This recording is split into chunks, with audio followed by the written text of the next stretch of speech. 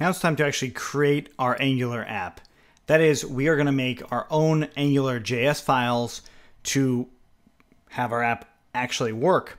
Right now, we don't have it actually working. We have it where we have some template code, so the Angular template code with some conditionals and stuff there, but we're actually not doing a whole lot of the logic in the JavaScript code, which is where it should be. We should be doing a lot of that logic in there.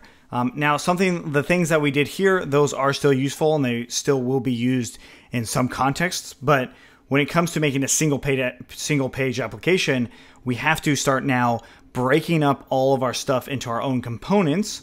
And what we saw here was called a directive. We'll actually show you how to make your own directives as well, so you can kind of play around with that. So directives are basically an improvement onto basic HTML.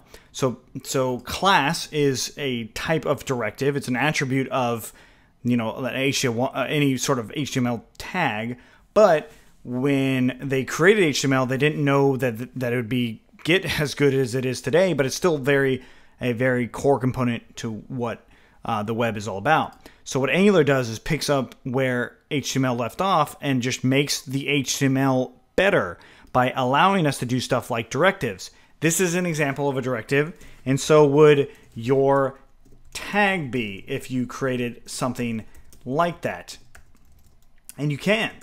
We actually can create something like this that changes what's actually in there or updates to what's in there, much like when we use an H1 tag, we know that it's for a header and we can do all sorts of stuff in there too. So that's another promise that Angular is really good at. So what we need to do to get there is actually create our own Angular app. So inside of JS, we're going to make a new folder in here and we're just going to call it app.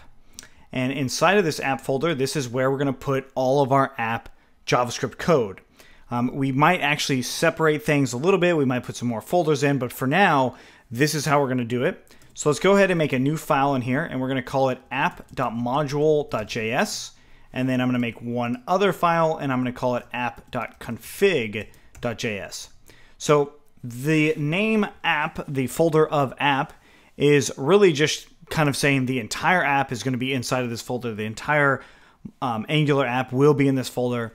And then app.config.js and app.module.js is just going to be related specifically to that app. It's not like, you don't have to call it that in particular, but it makes it a lot easier when you call it something general like this. So when you go into the future and you work on multiple projects, it's going to be a lot easier to figure out where the app configuration is if you call it app.config.js. Kind of like standardizing the way it is. Now, it will work if you call it something different because JavaScript works like that. But if you follow something like this, it will keep you in better practice long term. And that's what we would prefer to have. So in app.module.js, we're just going to type out use strict. I'll explain that later, but for now, just write it in. And we'll do angular.module. And we're going to do something in here and then put just an empty array and a semicolon. So when I say we're going to do something in here, we actually can name our app something. So we can name it anything that you want. Like if you were doing coding for entrepreneurs, we called it CFE. If you were doing try Django, you might call it TD or try Django or something like that. This is where you name your app. And what I'm going to just call it is try, as in try Angular. So I'm going to go ahead and copy that and come back into our index file. And we're going to say ng-app now is equal to try. Because you might be wondering, hey, can you have multiple Angular apps on one page? The reason you would do that is odd, but you probably can because of how we're going to be naming it. So in this case, we're naming it try, and this is it. This is a basic core thing. Once we actually start using third-party services or our own modules, we will actually be coming back to this quite a bit. So that is also true if I go ahead and copy this and go into the configuration folder, or excuse me, the configuration file. This is where I can configure even more stuff. So these two work in hand together, but app.module.js is really just kind of declaring the module. It's saying like, this is an Angular module. We're calling it try.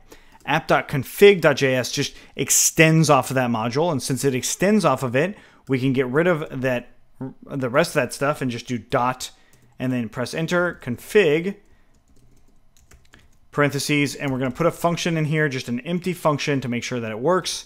And that's it. So later we will come back and actually run this configuration function and do some things to it once we get to that point. But for now, we're not at that point. So we just wanted to create the file to have it there.